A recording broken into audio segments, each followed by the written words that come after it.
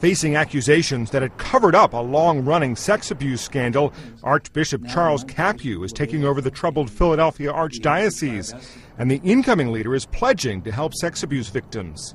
And no bishop will solve any issues on his own. He needs everybody involved, the laity as well as the clergy.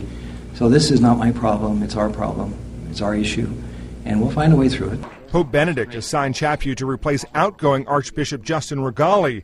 The Vatican's brief announcement attributed the move to Rigali's age. The Philadelphia Archdiocese has been rocked by 2 grand jury reports that accuse the church of covering up sexual abuse by priests. A Monsignor is fighting unprecedented child endangerment charges for allegedly transferring problem priests, while 3 priest co-defendants are charged with rape. Critics accuse Rigali of protecting church interests over those of victims. On Tuesday, Rigali apologized for any shortcomings.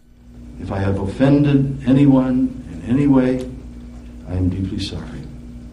I apologize for any weaknesses on my part in representing Christ and the Church worthily and effectively.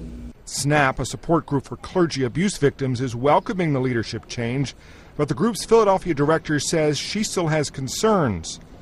Bishop Chaput, we're a little bit concerned because we know that in Colorado he actually fought against victims in reforming the statute of limitations, and we also know that he was not doing background checks on volunteers.